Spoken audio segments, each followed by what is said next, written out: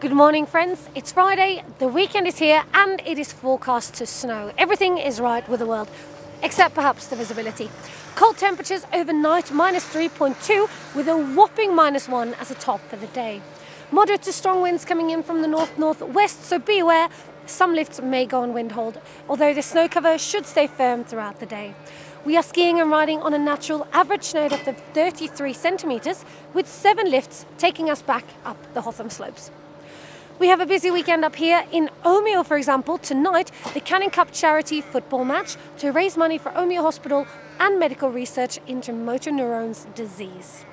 900 metres, the golden point where sloppy rain turns into fabulous snow. So with a snow forecast for the next week, we should be looking spanking new in no time.